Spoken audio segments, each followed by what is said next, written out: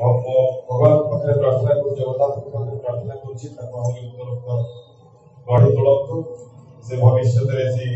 नाम सुनाम कर पंचायत मौसा एमती जन मनीष थे आम घर भितर से माने दांड पटे बसिक बाड़ी पटे बाहर एमती मनीष थे जहाँकि माने कौन जगह पछुक रहे सब जी पशे देखिए बही देखिए दवा खोलिए कौन अच्छे कौन अच्छे से बसते बसते बड़ डाकिए झी अच्छु कि झी अच्छु चा टे बसा यही हूँ आदर कथा बहुत भल पाती मो पुओ को ता माँ पठेदब जेजेक पान नहीं आसू जदि आनी नथिबे माउसी दे नथिबे बेले बेले तो भांगी बड़े रकम दियंती देई नथिबारे पान मिलुछि ना से पुओ तार सेठी पूरे पूरे तू जोर दौड़ी की जीव जाई के कहबो साहित्य जेजेक पान दे सेठी छोट बुआरे भांगी बड़े रकम से पान आनी की पुणी दब और से खाइबे बसिबे कि समय मु बोधे भावे एमिति जड़े साहित्यिक बोधे बालेश्वर पार्टी सृष्टि माने सुंदर जो व्यक्तिगत व्यवहार समस्त को जमी टाणी ने पाखक मौसांकर घर को अनेक थर मुझे बहु पुओ शेष मुहूर्त एत कष्ट सहिकी धैर्य सहित माने गांधी पारती नहीं किंतु गांधी जमी सहयोग करी पकाए देखी जो दिन पंचायत मौसांकर देहांत है से दिन मुझे घर भर बसिकी कहली मौसा चलीगले दुई जन जो बसी पड़ो दुई जन मैंने कांदी पकड़ सत कथा गोटा दौड़ी आसी कहला बाबा तुम्हें कांदिल कहीं कौन बुझे कौन भी छोटा खाली कहली पंचायत मौसा आज आकाश में तारा है बहुत अनेक दिन पर्यटन मो पु कहे तारा जो सन्ध्या समय तारा हुए छोट थिला सब वचन जे ये तारा बाबा बहुत कष्ट लगे मत से कथा भाविल देख तो थे कौन चली चली जाऊँगी दुई जन पिला हठात जड़े बुढ़ा लोक माड़ी आसे गाड़ी खूब जोर रास्ता चित्कार कर कहले कौन रास्ता पे चली जाना चली आस खूब जोर मोटरसाइकिल आगे गो गो गो गो गले करके गाड़ी देखिए से पड़े गले मुझे छिड़ा ही गली से मौसा का पाखे से मौसा का पाखे जस्ट बाहरी आसला अरे बापा तमर भी समय आस ये जो शब्दटी मो आखिरे लुहा हुए तो बुढ़ा ही शुभी न पाए शुणी न पाती निज अजाणत रास्ता को चली आसते तुम्हें गाड़ी दबा अधिकार नहीं तुम्हें भी समय आस तुम्हें भी सही जगह आज मुझे आहरी भल गली शरद सार अति प्रिय शरद सार बहुत बड़ हे मो जगन्नाथ पाखे प्रार्थना करी भले रखु सुस्थ रखु अनेक पिला हृदय से अच्छा रही आम हृदय प्रभु जगन्नाथ सुस्थ रखी था पार्टी बाहरी पड़ा जस्ट फुल दे पंचायत चलीगलु बहुत खात लगे से फुल देखते मौसा वर्तमान में बेसी किसी कहूना साहित्य कृति आमको सब बंचे रखी जमी कहले गोटे कविता बही से प्रत्येक शब्द आध्यात्मिक चिंतन शब्द निज हृदय कथा से लिखी अनेक कष्ट करके अनेक सफलतार ओडिशा जदि पंचानन दास फकीरमोहन साहित्य परिषद रे सेक्रेटरी थे जन सदस्य थे प्राय सब साहित्यिक जाने समस्त जाने पंचानन दास नाम कहीदेले सफिशिएंट और बेसी किसी कहीपर नहीं धन्यवाद समस्त को प्रणाम जनाऊँगी मुझे शरद मौसा को प्रणाम जनाऊँगी आज तक ज्वाई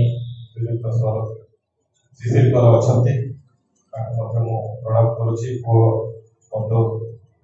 मन भाई शुभेच्छा जनाऊँगी बाबा कार्यक्रम को आज खूब खुशी आनंद सहित आम सहित मिशि पारी फकीरमोहन साहित्य परिषद तरफ हृदय कृतज्ञता ज्ञापन उचित धन्यवाद। धन्यवाद डॉक्टर गोपाल जहाँ कहले पंचानन दास आज आकाश में तारा पलटि जाइछन्ति से बेसी किछि पाठ पढ़ी नथिले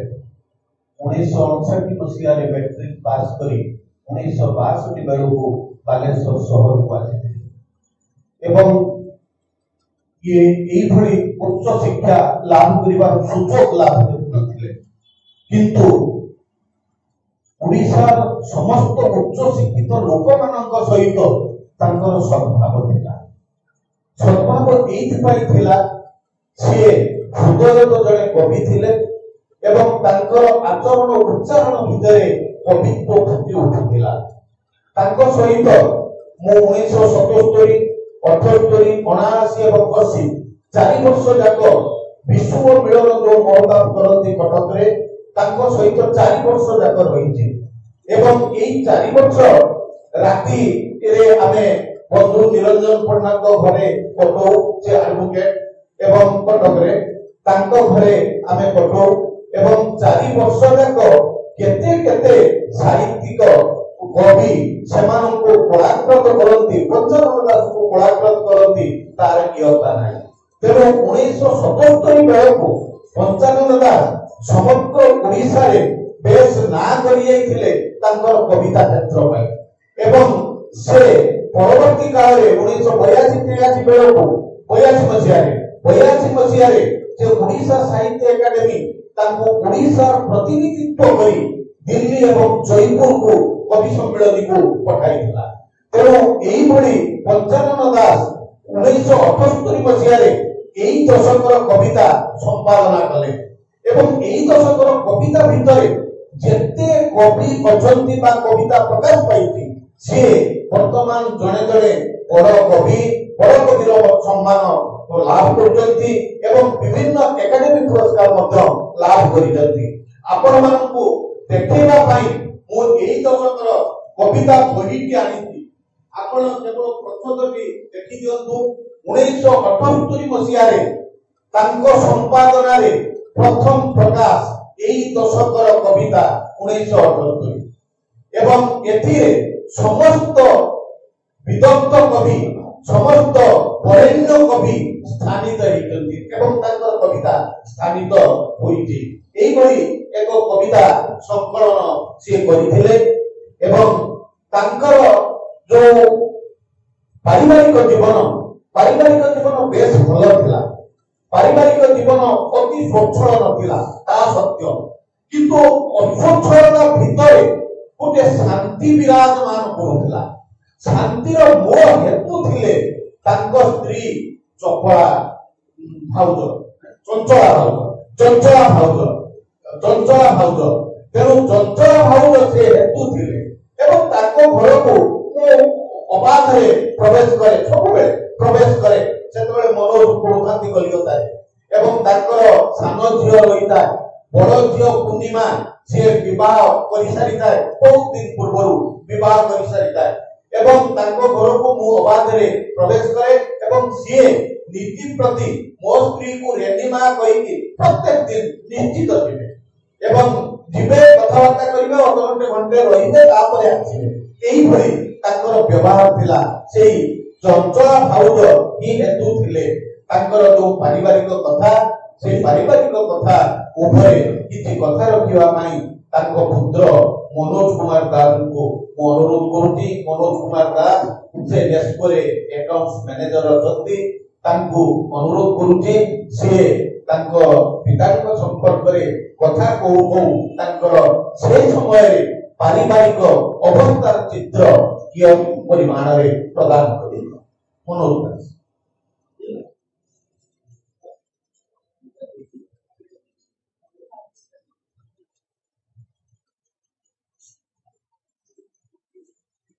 प्रथमे मु फकीरमान सेनापति को प्रणाम जनाऊँगी तापरे और दिवंगत पिता कवि पंचानन दास को पादपद्म भूमिष्ठ प्रणाम मंचासीन समस्त गुरुजन एटाई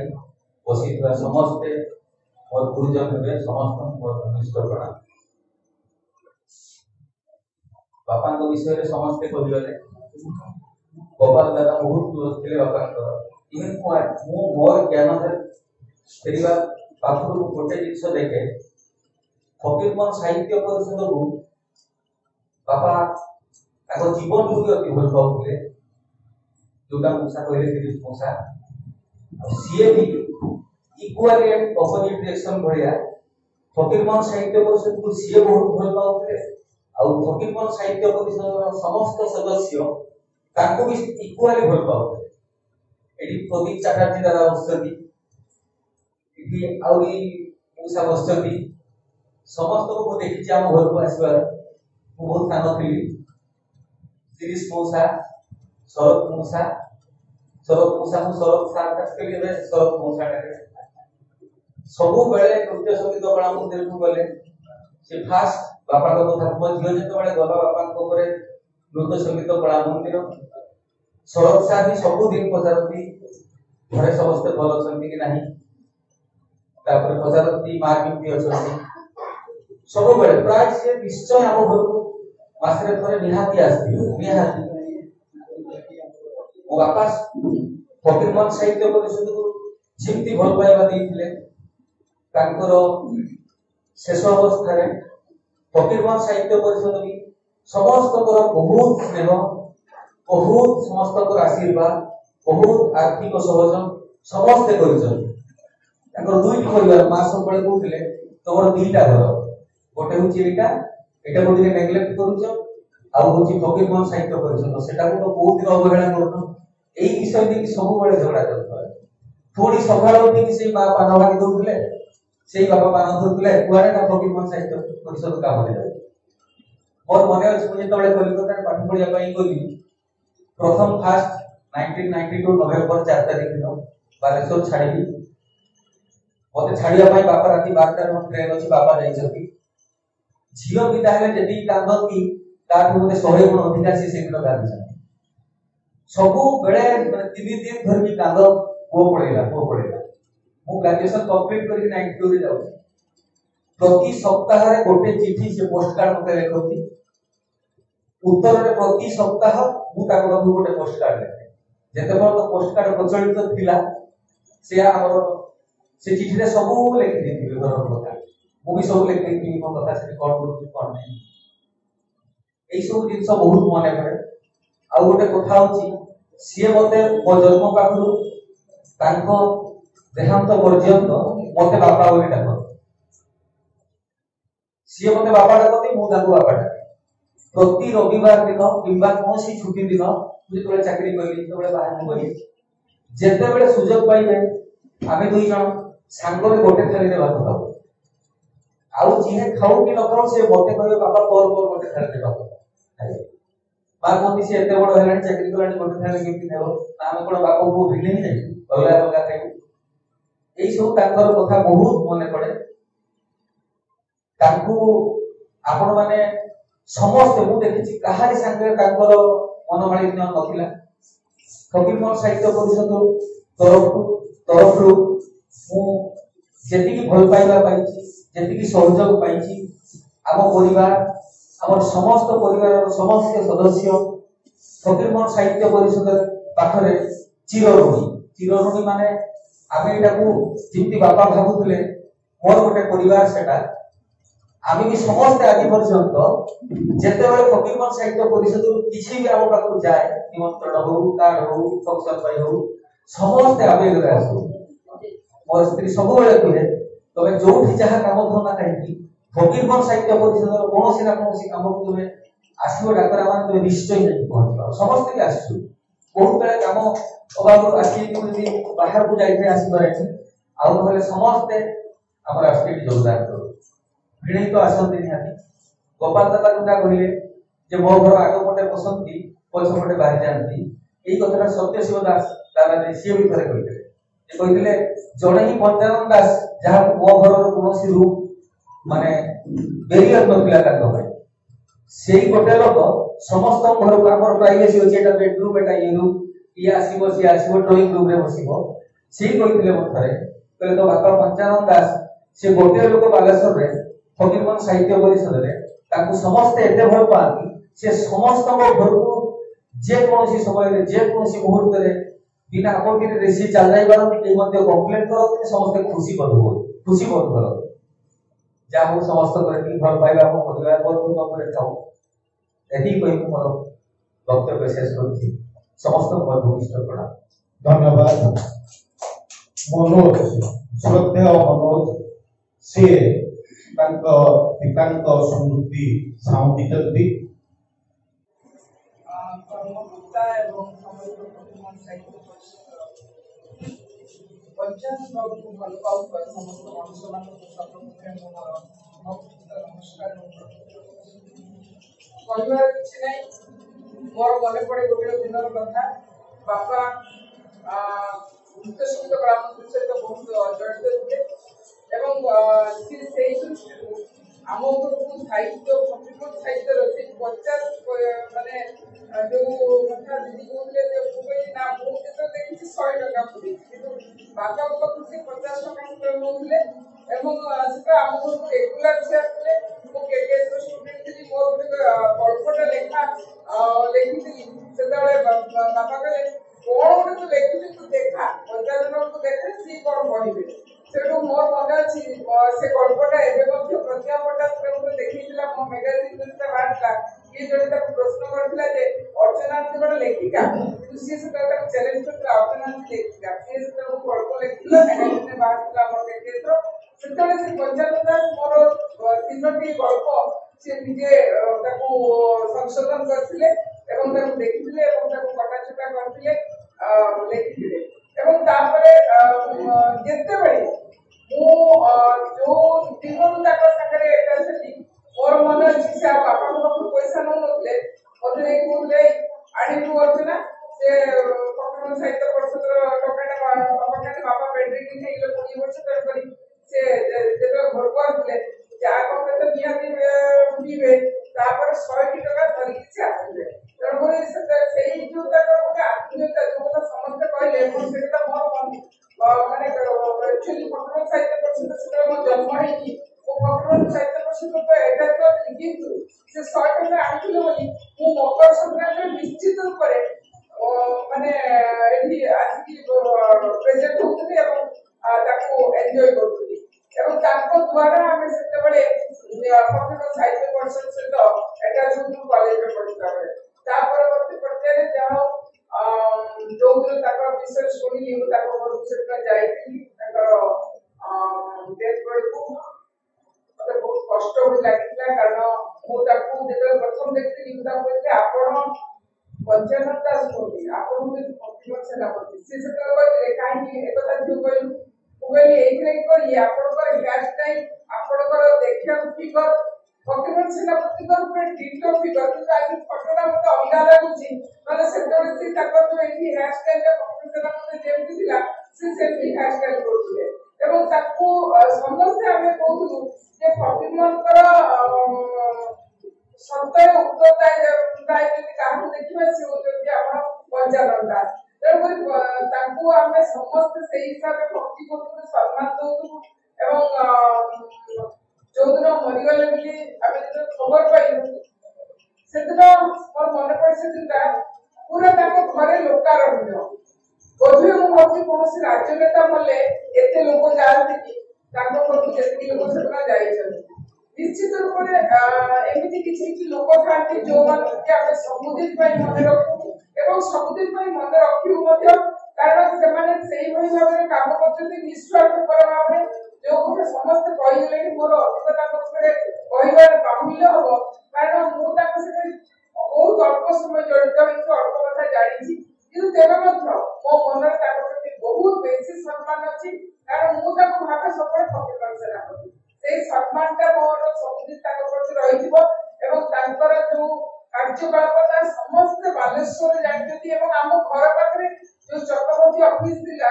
ମଣ୍ଡଳ କୋଠାରେ ତାଙ୍କ ପୁଅ ଜାଣିଥିବେ ମଣ୍ଡଳ କୋଠାରେ ଚକ୍ରବର୍ତ୍ତୀ ଅଫିସ ଥିଲା ସେଇଠି ସେ ଚାକିରି କରୁଥିଲେ ସେତେବେଳେ ଶିଶିର ପାଣିଗ୍ରାହୀ ଥିଲେ ଅଫିସର ଏବଂ ସେଇଠୁ ସବୁବେଳେ ଆମ ଘରକୁ ଯିବା ଆସିବା ତାଙ୍କର ଥିଲା ସେଠି ପାଖରେ ତେଣୁକରି ଯାଅ ତାଙ୍କ विषय अधिक किसी कहबी नहीं कहीं जीवार सुजोग माने पाई नहीं रूम केतबे किंतु भल लगे भक्ति लगे सम्मान करने इच्छा हुए से केवल जो आज कथा झील कहते मन पड़ुची मोर बापा कथा निश्चित रूप से बापा माँ समस्त प्रेरणा कांदिब सबुदिन अनुताप करूँ दुख करूँ अविश्वास करूँ किंतु मन रखू ये आशीर्वाद जो जो आम सहित जो गोटे अटैचमेंट जो आम भितर गोटे ये अच्छी 1993 94 95 96 97 मसीह आज भी वो कारण गुंजरित ହେଉଛି କହିଲେ ତ 15 ଟଙ୍କା ଦଉନି ଯେ ଫକୀରମୋହନ ଶାନ୍ତି କାନ ନଳତି ବସନ୍ତ ଦେ ଖାଲି ମୁଁ କେନ ସେଟା ଇନ୍ସପେକ୍ଟର ସ୍କୁଲରେ ଥିଲି ଏବଂ ଏଇ ଯୋଉ ପ୍ରତିଯୋଗିତା ହୁଏ ତ ଏଇଠୁ ସେଇ ସେକ୍ସନରେ ଥିଲି ମୁଁ ପ୍ରାୟ ସେ ଚିଠି ଗୁଡ଼ିକ ମ୍ୟୁନିସିପାଲିଟି ଉପରେ ସବୁ ଗୁଡ଼ାକ ଚିଠିଟା ଖାଇଥିଲା ଯାହା ସାଇକେଲରେ ଘୁରି ଘୁରି ସେ 15 ଟଙ୍କା ହଉ 50 ଟଙ୍କା ହଉ 10 ଟଙ୍କା ହଉ ଯିଏ ଯାହା ଦିଏ ସେ ସାଉଁଟୁଥିଲେ ରାଇ ଖୁଣ୍ଟି ଟୁଟି ବେଲ କରିବା ରାଇ ସାଉଁଟି ବେଲ କରିବା ତାଙ୍କର ଏବଂ କୌଣସି ଏହି ସାହିତ୍ୟ ପରିଷଦର ଅନୁଷ୍ଠାନ ପ୍ରତି ଫକୀରମୋହନଙ୍କର ସେବାରେ ସେ ନିୟୋଜିତ କରୁଥିଲେ ସଭ୍ୟ କହନ୍ତି ତୁମେ ଆକାଶରେ ତାରା ହୋଇଅଛ ମତେ ଲାଗେ ସଭିଙ୍କ ହୃଦୟ ତୁମେ ଆଲୋକ ଶିଖା ପାଇଁ ଆଜି ବି ବଞ୍ଚିଛ ଖୁସି ବାସିଆ ମନ ନେଇ ଫକୀରମୋହନଙ୍କର ସେବା କରୁଥିଲ ସାହିତ୍ୟ ସେବାରେ ଅବିରତ ଶ୍ରମଦାନ ସନ୍ତୋଷ ଲାଭ କରୁଥିଲ ଝୁରୁଛି ବାଲେଶ୍ୱର ମାଟି ଆଜି ଝୁରୁଛି ଶାନ୍ତି କାନନ ଫେରି ଆସ ଶାଶ୍ୱତ ପ୍ରାଣ ଆଏ ଦିବଙ୍ଗତ ପଞ୍ଚାବନ ଓରଫ ଫକୀରମୋହନ ଝୁରୁଛି ବାଲେଶ୍ୱର ମାଟି ଆଜି ଝୁରୁଛି ଶାନ୍ତି କାନନ ଫେରି ଆସ ଶାଶ୍ୱତ ପ୍ରାଣ ଆଏ ଦିବଙ୍ଗତ ପଞ୍ଚାବନ ଓରଫ ଫକୀରମୋହନ ପ୍ରକୃତରେ ସିଏ ଜଣେ ଖୁସିବାସିଆ ହୃଦୟଯୁକ୍ତ ଥିଲେ ତାଙ୍କର ଅଜ୍ଞାତ ସେଇ ଦଶକ କବିତାରେ ସେ ଲେଖିଥିଲେ ଅଜ୍ଞାତ ମୃତ୍ୟୁ ନାହିଁ ଯନ୍ତ୍ରଣାର ଗୃହେ କଟୁଛି ଜୀବନ ଗୁରୁତ ନୁହନ୍ତି ଦାୟୀ ପାଣ୍ଡବଙ୍କ ବିପଦ କାରଣ ଚିତ୍ରଗୁପ୍ତ କାଟେ କାର ସମୟ ପାରିଲେ କେହି କଣ ଜାଣିପାରେ ନିଜ ପାପ ନିଜ ପୁଣ୍ୟ ନିଜର ଭିତରେ ପୁଣି ଯେଉଁ ସହରରେ ସେ ବାଲେଶ୍ୱର ସହରରେ ସେ ସାଇକେଲରେ ଘୁରୁଥିଲେ ସେଇଠି ସେ ଲେଖିଛନ୍ତି ଘରଦ୍ୱାର ରାସ୍ତାଘାଟ ବଜାଇ ତା ସହିତ ସ୍ନେହ ଶ୍ରଦ୍ଧା ପରସ୍ପର ମନ ସବୁ ଏଠି ପରସ୍ପରା ସବୁଠି ବି ସିମେଣ୍ଟ ଚଟାଣ ସମସ୍ତଙ୍କ ଆଞ୍ଜୁଳାରେ ବିଶ୍ୱାସର ଗଙ୍ଗା ଜଳ ପରିମଳ ମନ ତଳେ ଆଉ ଏକ ବୃନ୍ଦାବନ ଯେଉଁଠି ସଚରାଚର ଲୀଳା କରେ ବିଶ୍ୱାସର ବିପଦ ଫଳ ପୁଣି ସେ ତାଙ୍କର ସେଇ ଦେହ ଉପରେ ସେ ଲେଖିଛନ୍ତି ଥରେ ମେଘମୁକ୍ତ ଆକାଶର ଚନ୍ଦ୍ର ଭଳି ଚହଟିଲା ଯେବେ ଏ ମନ ଚହଲି ଗଲା ସିଏ ଭଲ ପାଉଥିଲା କେବେ সকর্ণ বারিধারা ভিঞ্চি দেই সবুজ অরণ্যে সদাস্মিত হাস্য রেখা ফুটাইলা মন উপবনে আরক্ত গধূলি পরে অসম্ভব উল্লাসକୁ ধରି ଅଚାନକ ଆସିଥିଲା ଥିନି ପାଦ ଚିପି ଆଲୁକୁ ବହୁ ଦୂରେ ଠେଲି ଆଉ ଥରେ ଦେଖିଛନ୍ତି ପୁଣି ଗଲାବେଳେ ପ୍ରଖର ଚାଲିର ଶବ୍ଦ ବାରି ହୋଇଗଲା ମେଘମୁକ୍ତ ଆକାଶର ସୂର୍ଯ୍ୟ ଭଳି ଏ ଦେହ ଜଳିଲା ସବୁଜ ଅରଣ୍ୟ ଖାଲି କୁହ କୁହ ସାରା ପାଣି ଗଛ ଡାଳ ପତ୍ର ସବୁ ଝରି ପଡେ ଦୌଡ଼ି ଦୌଡ଼ି ନିଜସ୍ୱ ଇପ୍ସିତ ଇଚ୍ଛା ଚରିତାର୍ଥ ଲଭିଲେ ସାଦରେ ଏଇପରି ଫେରି ଯାଆନ୍ତି ସାଗ୍ରହ ଆନନ୍ଦ ଫିଙ୍ଗି ପରିଚିତ ରାସ୍ତା ଦୁଇଧାରେ ମନେ ପଡେ ନାହିଁ ଆଉ ଆଜି ନୂଆ ଆଲିଙ୍ଗନ କାଲିକି ପୁରୁଣା କାଲି ପକା ଜୀବନର ରହିଛି ଅବଧି କାଳ ଅନେକ ଯନ୍ତ୍ରଣା ପୁଣି ଲେଖିଛନ୍ତି ସେ ଏଥର ଅତଏବ ତା ପାଇଁ ଶୋଚନା ନାହିଁ ଯିଏ ଗଲା ସିଏ ଯାଉ ସିଏ ପରା ଭରା କରି ସୁଅ ଏ ଅରଣ୍ୟ ପୁଣି ବି ଫୁଟିବ ଦିନେ ଚମ୍ପା ଫୁଲ ଥିଲେ ଏହି ଦେହ ଏ ଅରଣ୍ୟ ପୁଣି ବି ଫୁଟିବ ଦିନେ ଚମ୍ପା ଫୁଲ ଥିଲେ ଏହି ଦେହ ଧନ୍ୟବାଦ।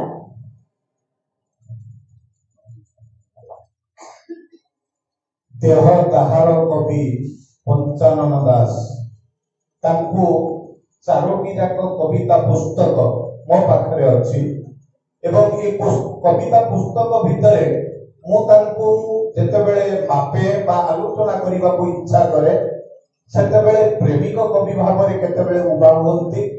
केतेबेले प्रकृति कवि भाव में उभा हुअन्ति, केतेबेले सामाजिक दायित्व वहन करुथिबा कवि भली उभा हुअन्ति। किंतु मो तांको प्रेमिक कवि ठारू बेसी बेसी मेटाफिजिकल कवि रूपे चिन्हित करिछि, कारण से नक्र को जागारे पकी ए कथाटा भितरे सी बेसी बेसी फिजिकल ठारू बेसी बेसी मेटाफिजिकल। धन्यवाद। आदि आनुष्ठानिक